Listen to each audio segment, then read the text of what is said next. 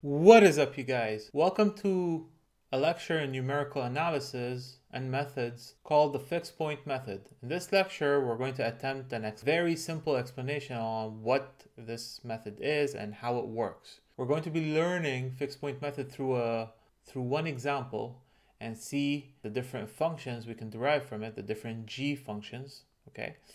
And finally, we're going to be stating a theorem and telling you what you need to know from this theorem to guarantee conversions. And last but not least, everything we explained, we're going to apply it on MATLAB to verify conversions according to this theorem. So without further ado, let's get started. Right, so let's talk about fixed point method. So what does this method do? All it does is find the roots of the following equation, f of x equal to 0. Now, one might ask, oh, okay, well, we have a bunch of methods in doing that. For example, if I'm given, I don't know, f of x is equal to x squared minus x minus 2, and I'm asked to, just get the roots of this equation, well, I can use something like the discriminant method, where I just simply, compute a delta, that is b squared minus 4ac, where a, b, and c are the coefficients that define my f of x, which is written in the following form, ax squared plus bx plus c, right? So I go ahead and do the math. Delta is 1 minus 4, 1 times minus 2, which is 9, positive, and so I can conclude that I have two real roots, right, that are given to me as such. So the first one is x0, which is minus b minus square root of delta over 2a. Okay, that is 1 minus square root of 9, which is 3 over 2, right? Which is minus 1. This is one root. And another one is x1, that is minus b plus square root of delta over 2a. That is again 1 plus 3 over 2, which is 2, right? Okay, so this is one method, acceptable, and it works all the time, right? However, a machine or a computer is going to have a hard time doing all this. And when I mean hard times, that it's going to first compute a delta, and based off the delta see if it's positive, negative, or 0. I'm not saying it's not doable, it is doable, but we've got a square root over here, we've got a division, and that's, not computer friendly. So instead, computers prefer something that is iterative, right? So methods such as xn plus 1 is equal to gx of n, and you just repeat that over and over again till you converge with a certain tolerance or a certain error, right? Okay. So one method, one iterative method in achieving the roots, whether this or this, is by finding a suitable g that is able to converge. And this is one part of the fixed point method. The first procedure is to find such a g. Well, usually it's not that hard to find a g, and most of the time there's many g's that we can, choose. Let me show you what I mean. So for the example I just gave, that is f of x is x squared minus x minus 2, we can come up with many g's. So the first one I could think of, which is pretty straightforward, is that when you write x squared minus x minus 2 is equal to 0, all I have to do is just manipulate this equation in a way that says x is equal to something. So the most straightforward way is to get your x over here. And so you end up with something like this. So x squared minus 2 is equal to x. And there you go. That's it. So one g, I'll call it g1 of x, is x squared minus 2. As simple as that. Well, but, in math, we're open to options. We'd like to explore as many possibilities as we have in hand. So why not also choose another g? For example, I could go ahead and write my equation that I'm trying to solve, that is x squared minus x minus 2 is equal to 0, as such. X squared is equal to x plus 2, right? And I could, applying a square root on both sides, I get a plus or minus x plus 2. And here you can, you know, here we've got two g's. And this is really based off, we're going to talk about this in the coming section. Is my g good enough? So in this particular case, if I choose the plus square root x plus 2, I'm going to converge, and we'll see the conditions of convergence later in a while, to this one. If I choose plus square root x plus 2, I'll converge to the positive solution. And if I choose minus square root x plus 2, I'll converge to this solution. So let's say, just for, you know, if we're concerned with the positive root, just for sake of argument, I'll pick my square root x plus 2. This is another choice. Okay. Well, does it end here? Well, no. We can actually exploit more. Let me rewrite what we have. That is x squared minus x minus 2 is equal to 0 as such. So again, like I did here, okay, I have the same thing. But now let me divide by x instead of applying a square root. Let's see what we get. So I get an x, that is x plus 2 over x, or in other words, x is 1 plus 2 over x. And this is my g3 of x. So here we have, up to so far, we've got 3 g's, and each one takes a completely different form. Okay, does it end here? Well, no. What else can we do? And I can do something really dirty. Let's put it that way. Where, you know, I've got x squared minus x minus 2 is equal to 0.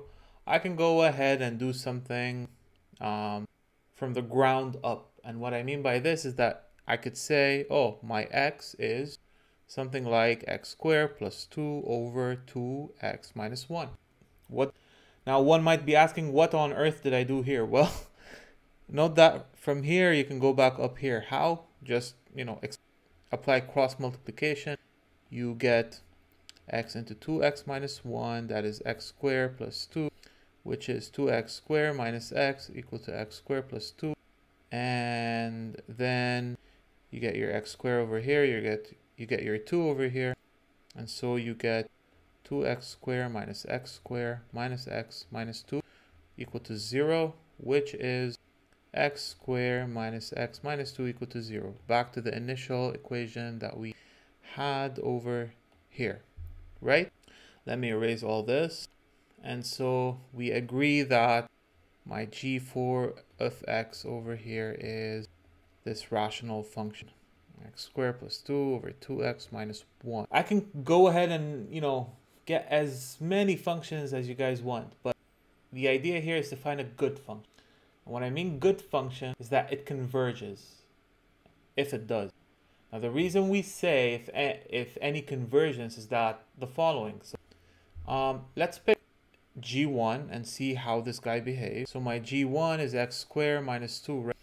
And don't forget, I've got 2 roots over here. My roots are given up here. We just derive them. They're minus 1 and 2. So I've got 2 roots. Let me call it x0 star. It's minus 1 and x1 star. And let's focus on the positive root so far. So let's pick any initial point. Let's say x0, which is, I don't know, let's say 4. My initial guess is 4. And we'll see that not only is g important, but also your initial guess. So 2 things play a role here in the convergence. It's your g and an initial guess. So let's say I gave this initial guess, x0, so plugging it in the equation, my x1 is g1 of x0 is, let me stop denoting g1 because it might lead to confusion, so I'll just denote it as, because there's a lot of subscripts over here, so let's keep it simple as such. So this guy is x0 squared minus 2, my initial guess is 4, so 4 squared minus 2, which is 16 minus 2, that is 14. So after one iteration, this is what I get. Let's do this again. x2 is g of x1, that is x1 squared minus 2, which is 14 squared minus 2, wow, which is something like, is 196, so 196 minus 2, that's 194. Doing this again, x3 is g of x2, That is x2 square minus 2. You can see that it explodes. So 194 square minus 2 is 194 square. That's 37636. 3736. Whatever. Minus 2. Something very, very, very big. This means that with this initial guess and this function, we just diverged. Note that here, this is characterized by the fixed point theorem. So, being a bit mathematical over here, let's write down the fixed point theorem. So, fixed point theorem states the following. Now, I'm going to be rigorous over here as per the theorem, and then we'll just, check what the theorem means, okay? We'll see what you need to know to proceed. It states the following. Let g of x be a fixed point function. So far so good. So it's our g that we've been talking about. And it should be continuous on a certain interval, a and b. So we check for continuity on the interval we're working with. And let's say an initial point x0 falls within a, b. Okay? So you pick this point within a. Now, suppose that the derivative g prime of x exists, so this symbol means exists, on a b. So not only is it continuous, but its derivative is continuous, hence it's differentiable on ab. And now let k fall in 0, 1. Actually, this should be an open interval. So something like this, 0, 1. In other words, k is between 0 and 1 in a strict sense. And so the theorem tells you the following. Given all those conditions, g is continuous on AB, g is differentiable on AB, thus g prime exists on AB, and there's a k that is strictly between 0 and 1, it tells g prime of x in absolute value is strictly less than k. Now here, what I usually check and what you're usually going to check is that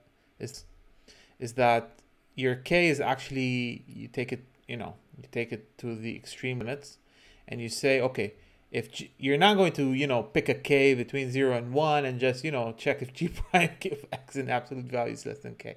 You're going to say, if you're going to check whether g prime of x is strictly less than 1 for all x that lie in a, b. If this is valid, then guess what? For any guess you pick in AB, you're guaranteed to converge to a unique fixed point in AB. Convergence is guaranteed. So we can go ahead and say, for any x0 in AB, we have that xk plus 1, which is equal to g of xk, is guaranteed to converge to a p that lie within an AB. This is a super powerful tool stating that whenever you start with a point in AB, you will converge. Of course, given the assumptions, continuous on AB, differentiable on AB, and that g prime of any point within AB is strictly less than 1 in absolute value. So right now, let's see how this applies to our g's, the 4 g's that we have. And let's just focus on the positive root 2. Okay, so using the theorem, we need a certain interval AB. So let's start with g1 of x, that is x squared minus 2. It's continuous everywhere, so no need to worry about continuity over here on an interval AB. Let's check its derivative. G prime of x is 2x.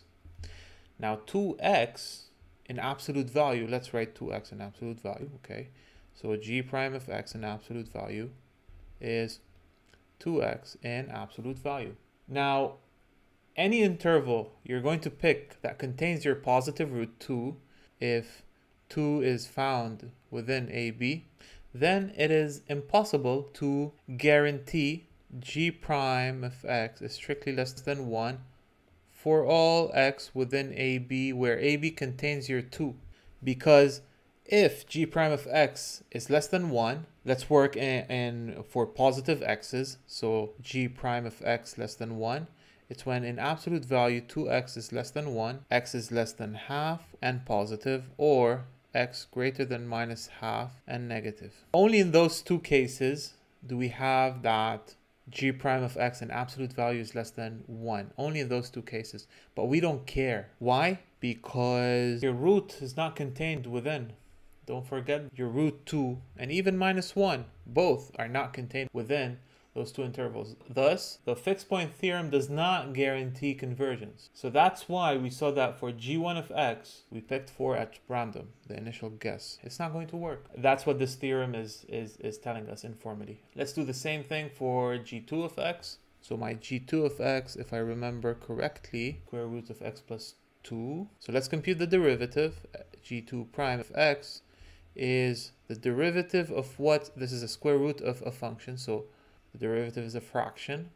In the numerator, we have the derivative of what's within the square root, so x plus 2, so the derivative is 1. Then down here, we have 2 square root of x plus 2. Simple as that. Okay. In absolute value, it's going to give me the same thing because the square root returns a positive quantity, and the half is positive, so this is positive. Now, when is this strictly less than 1? Let's multiply by 2 on both sides. 1 over square root of x plus 2. So multiplying by 2 on both sides, multiplied by 2, we get this condition. If I apply the reciprocal, we get this, right? And now if I apply a square, I get this. And now if I do something like this guy is minus 1.75. So it's telling you for all x minus 1.75 till infinity, we have that g prime of x in absolute value is less than 1. So you're free to pick any point within this interval, you will converge. So here convergence is certain because 2 lies within this interval. Okay, good. You can do the same thing for g3. What was g3? It was this guy right here. G of x is 1 plus 2 over x. Applying the derivative, minus 2 over x squared in absolute value. This guy is minus 2 over x squared. X squared is positive, 2 is positive. The minus thus vanishes, so it becomes 2 over x squared. And one method over here, instead of looking for an interval, you can just check g prime of 2 really quick to check is it worth looking for an interval. That makes sense. Because if this guy is less than 1, 2 is the root. If g prime of 2 is less than 1, then most probably there is an interval around 2 that guarantees g prime of x in absolute values less than 1 for any x within that interval containing 2. Okay, so let's do g prime of 2, which is 2 over 2 squared, which is half less than 1. So yes, we can find an interval where we can converge to 2. So here, we can say that also convergence is certain according to the fixed point theorem. G4, let me call it G over here, which was this guy over here. So x squared plus 2 over 2x minus 1. X squared plus 2 over 2x minus 1. Let's get the derivative. 2x into 2x minus 1 minus 2 into x plus 2 over 2x minus 1 all square. Over here we get 4x squared minus 2x squared minus 4 over 2x minus 1 square. 2x squared minus 2x minus 4 over 2x minus 1 square. That is 2 into x squared minus x minus, I don't know why I'm factoring this, it doesn't make sense.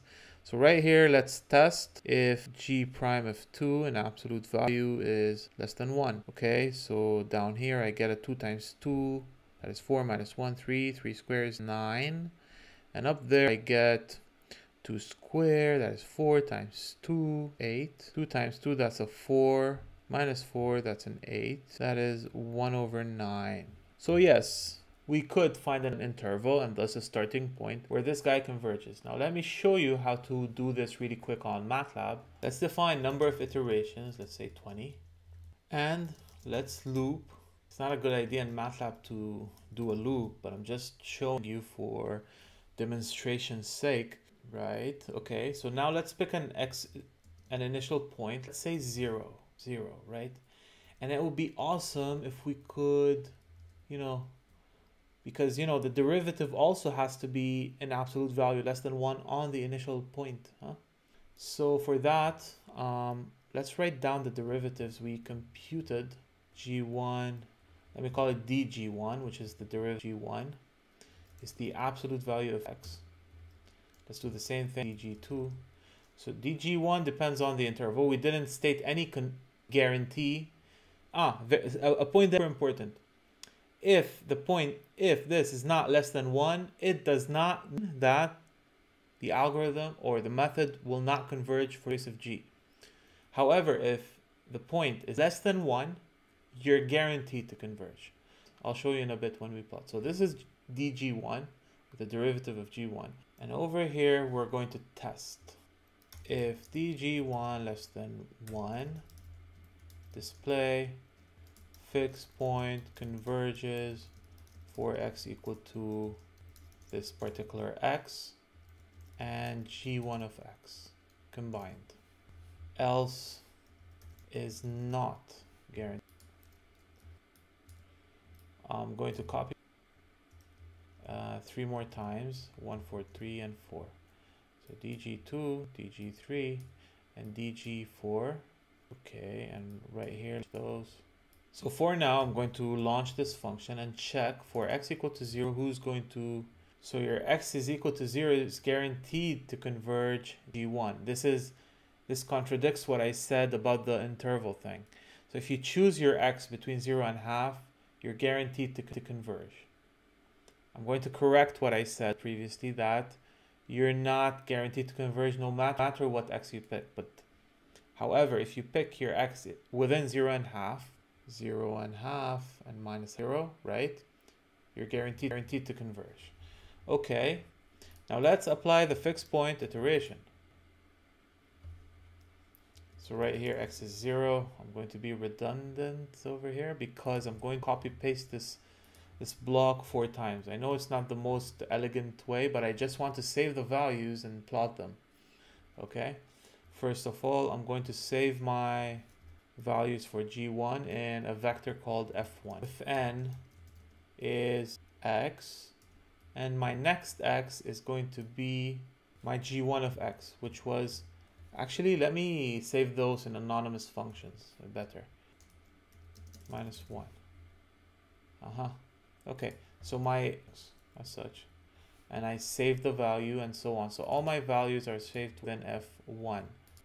As you can see, conversions. I'm going to do this 3 more times, each time for e. So this guy is f2, g2. This guy is f3, g3. And this guy is f4, g4. Okay, and finally, let's plot on a figure. Hold on. Copy paste this 3 more times, 2, 3, 4. Each time in a different color, magenta, black, and blue. And each time we plot the different x values. Okay, we see convergence except for this guy right here.